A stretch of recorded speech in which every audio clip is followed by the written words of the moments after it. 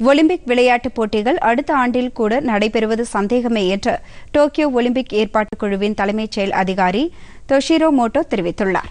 உலகை அச்சுறுத்தி வரும் கொரோனா வைரஸ் பாதிப்பு ஜப்பானில் அதிக அளவில் உள்ள நிலையில் அங்கு அவசர நிலை பிரகடனம் செய்யப்பட்டுள்ளது. இந்நிலையில் வருகிற ஜூன் மாதம் டோக்கியோவில் நடைபெறவிருந்த ஒலிம்பிக் விளையாட்டுப் போட்டிகள் அடுத்த ஆண்டு ஜூலை மற்றும் ஆகஸ்ட் மாதங்களில் நடைபெறும் என்று அறிவிக்கப்பட்டிருந்தது.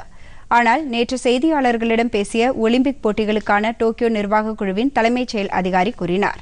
கொரோனா தொற்று பாதிப்பு அதிகரித்ததை தொடர்ந்து இந்த போட்டிகள் ஓராண்டிற்கு ஒத்திவைக்கப்பட்டதாகவும் தற்போதுள்ள சூழ்நிலையில் எப்போது போட்டிகள் நடைபெறும் என்று தீர்மானமாக கூற இயலாத நிலை நிலவுவதாகவும் டொஷிரோ மோட்டோ குறிப்பிட்டார். இந்த போட்டிகளை நடத்துவதற்கு மாற்று ஏற்பாடு எதுவும் செய்ய இயலுமா என்று செய்தியாளர்கள் கேட்ட கேள்விக்கு பதிலளித்த அவர், மாற்று ஏற்பாடுகள் குறித்து சிந்திப்பதை காட்டிலும் ஒட்டுமொத்தமாக டோக்கியோவிலேயே இந்த போட்டிகளை நடத்துவதற்கான முயற்சிகளை தொடர்ந்து மேற்கொள்ள வேண்டும் என்று கூறினார்.